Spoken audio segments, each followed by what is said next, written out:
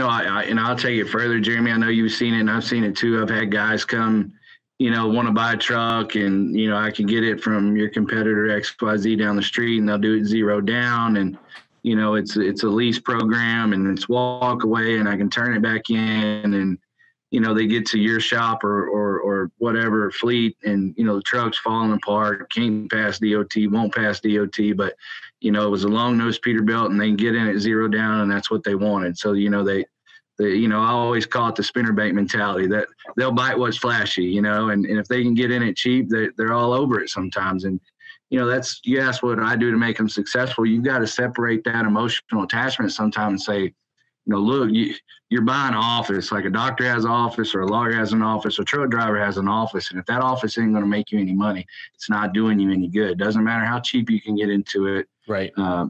It's got to turn a profit, and that's what it's there for. And, I've seen it. I know Jeremy's seen it, but you have to really separate the emotion from the business side.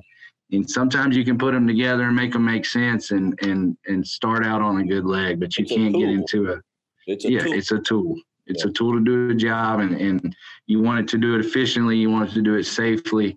And, at the end of the day, you want to get home with some money in your pocket. So.